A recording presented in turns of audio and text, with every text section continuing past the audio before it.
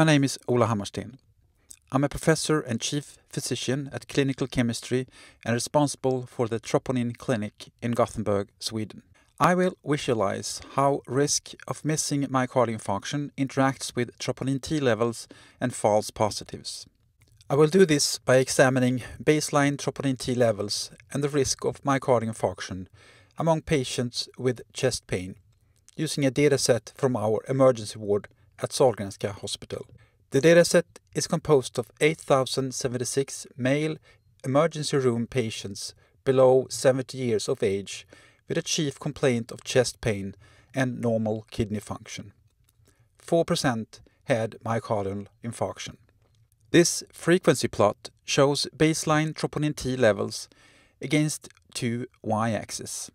Patients without myocardial infarction is shown in green and plotted against the left y-axis.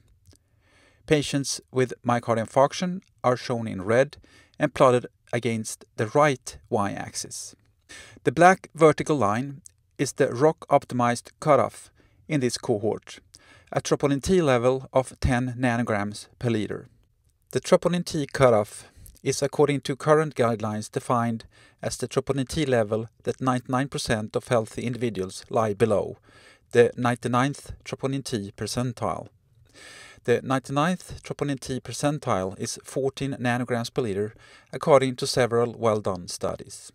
Both ROC-optimized cutoffs and cutoffs based on healthy levels of troponin T are problematic. It is better to understand how to estimate the risk of myocardial infarction in your patient. Here I will describe two statistical tools to evaluate troponin T levels. I will then combine these tools in a single plot that allows me to visualize the risk of myocardial infarction and its cost in false positives. The first statistical tool describes what fraction of patients with myocardial infarction have troponin T levels below my patient's level. This is simply 1 minus sensitivity at the patient's troponin T level. That is, the fraction of patients with myocardial infarction presenting with troponin T levels below the actual patient's level. In our dataset, 1 minus sensitivity is 12% at 14 nanograms per liter, 3% at 5 nanograms per liter, and 61% at 40 nanograms per liter. This can be made into a plot. As you can see, the fraction of patients that have myocardial infarction and present below a given troponin T level increases almost linearly up to 30 to 50 nanograms per liter and then levels out. The second statistical tool describes, at my patient's troponin T level, what is the risk of myocardial infarction. This is more complicated. Now we also need to involve the green chest pain patients without myocardial infarction in our calculations. To demonstrate, I plot patients with and without myocardial infarction on a single y-axis. In order to see the green plot of patients without myocardial infarction, we need to adjust the y-axis. And as I do so, you see the rise of the green false positive monster that you need to take into account when you describe the risk of myocardial infarction in your patients. In addition, in this situation, you want to know the risk of myocardial infarction at a specific troponin T level, not above or below your patient's level.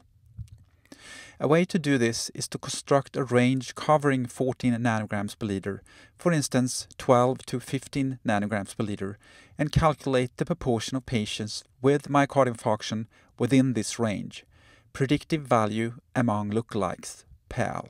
The principles of PAL is to use the fraction of patients with or without myocardial infarction within a troponin T range using delta sensitivity and delta specificity within this range.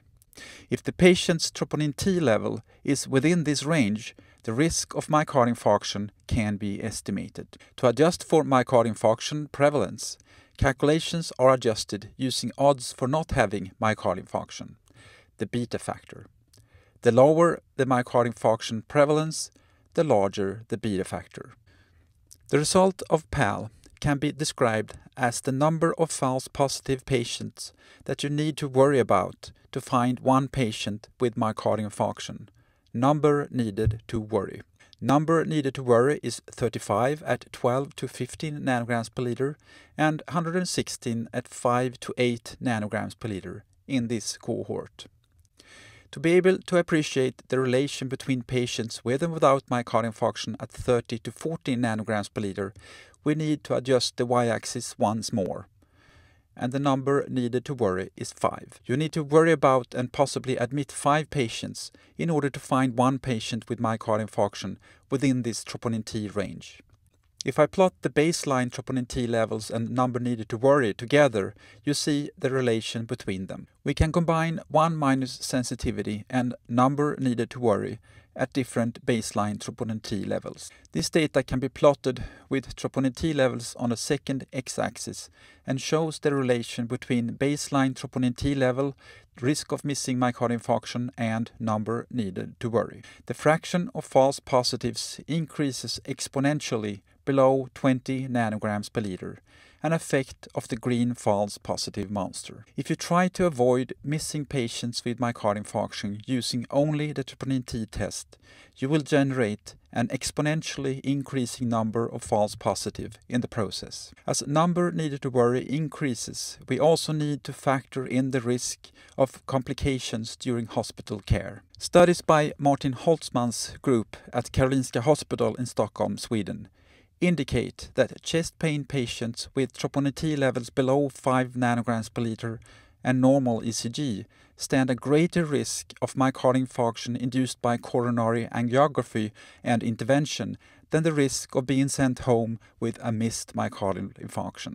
Lastly, number needed to worry around 14 nanograms per liter is different in cohorts with different myocardial infarction prevalence. This is shown in this simulator using our dataset from the 8,076 male chest pain patients. If the proportion without myocardial infarction increases, if for instance we were to analyze troponin T on everyone at the emergency ward, number needed to worry around 14 nanograms per liter goes up. On the other hand, if the proportion of patients with myocardial infarction was 15% instead of 4%, for instance, if we were to do the number needed to worry calculation on the Apache study cohort, number needed to worry at 14 nanograms per liter goes down from 36 to 12. The take-home message is how you use the troponin T test affects its usability.